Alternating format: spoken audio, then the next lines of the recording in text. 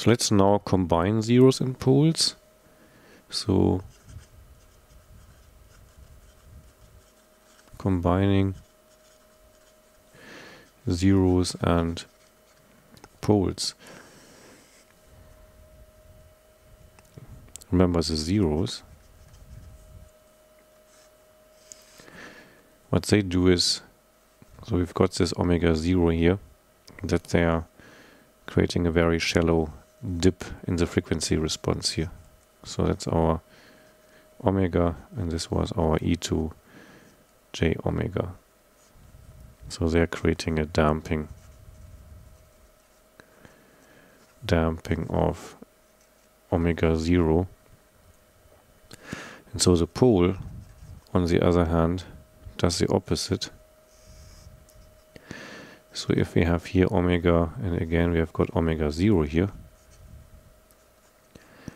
e to j omega, so then the pole does, interestingly, just the opposite. So the pole creates a resonance here at this point.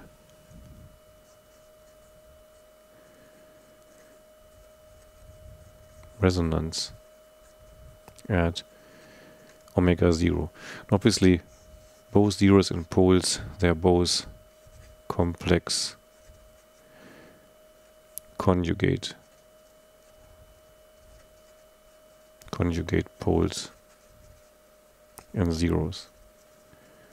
So both second order. So the question is now is obviously what happens if we combine them.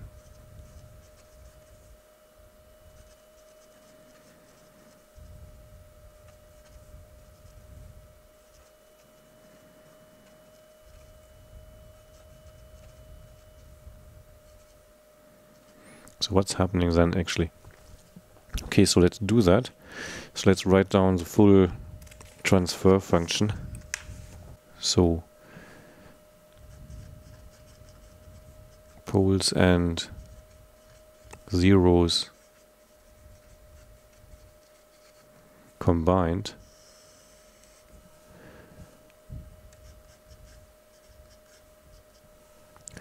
and this gives us the following transfer function. So 1 minus 2 cosine omega 0 z2 minus 1 plus z2 minus 2, because we've got no r here. And then this is 1 minus 2r cosine omega 0 z2 minus 1 plus r square z2 minus 2. So this gives us a combined transfer function here. And so the data flow diagram becomes also a bit more complicated with that. So we need to have a summation node at the input, and then we need to have 2 delay steps. So we know that. And then the one delay step here feeds back to the input here, and we know that this negative sign in this case goes away, so this gives us 2 cosine omega 0 in the multiplication of this pathway here. Then the delayed version here by 2 time steps, this subtracts r square. So in this case we are multiplying this here with minus r square. And so then on the other hand, the output here is calculated by the following time steps. So the output, we could use this signal here and have a second delay step here, but we're just recycling the same delays again. So here we have our original signal, undelayed signal here. This is going to the output. Also the 2 time steps delayed signal goes straight to the output and is summed up here. So it's our summation at the output. And then we know that this bit in the middle here, this is multiplied by 2 cosine omega 0, but with a negative sign here. Nearly forgotten that, because in this case the negative sign won't go away. And so the other two are just not multiplied, just added up. So that's our output here. So that's our input, and that's our output. And that's our complete filter here. So that's a second order IIR filter. And the interesting question is now, how does this filter behave? So let's just put all these coefficients now into Octave MATLAB to see how this works. So we know that we have here this Octave MATLAB. So we know that we have a combination of a shallow zero here. So that's our omega. That's our omega 0, and this is here our h of e to j omega. And at the same time we have a resonance here, which is sitting on the same place here.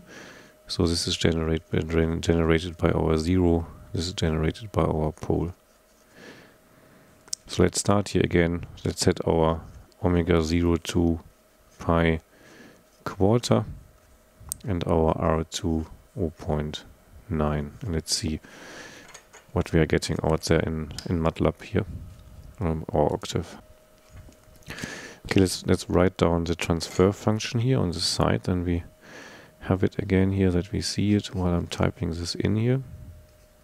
So h of z is 1 minus cosine omega 0 z2 minus 1 plus z2 minus 2 divided by 1 minus 2r cosine omega 0 z2 minus 1 plus r square z2 minus 2. So that's our transfer function here, just to have it here sitting in the corner. And now we need to populate our a's and b's here. And so the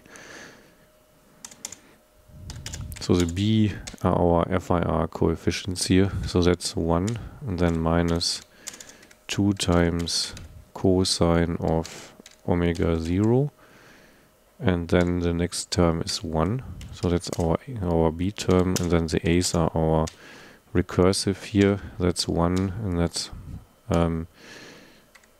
2 times r, and then cosine of omega 0. And then here, that's at the back, it's r square and bracket. So now we just can use our frequency z command here, and then we just plot that. So let's see what we are getting here. And so we see here that we are getting a function here which is damping. So now let's increase our r here just to see what this does. So imagine now we turn this to 0.9. We know that this is increasing the resonance here, and we're going through the calculation here again. So as b won't count, so a, and then creating our new frequency response and plotting this. And so now we see that with r equals 0.9 we are suddenly getting a very, very strong damping here, and it looks like a proper bandstop filter here with a pretty narrow frequency response here. So that's a very surprising result here, that this resonance is no longer showing up as a resonance, but this is basically making just this filter steeper here. So let's do this even a bit more dramatic here, that we say r is 0.99 and creating a new frequency response and plotting that. So now we see here with a factor of 0.99, so we're very, very close to the unit circle here with our resonance.